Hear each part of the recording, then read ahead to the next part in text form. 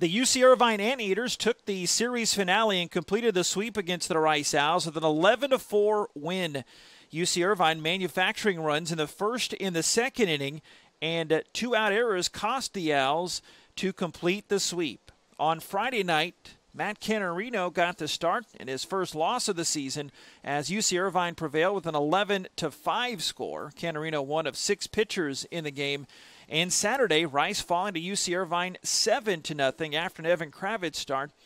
And the only multi-hit game in that one was Braden Como. The Owls move on to face the Prairie View A&M Panthers coming up Wednesday at 6:30 before going just a bit up the road to the Shriners College Classic next weekend.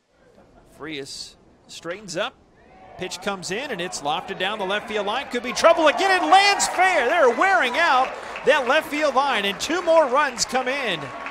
Como piggybacked by Knighting, and it's a 9-4 game.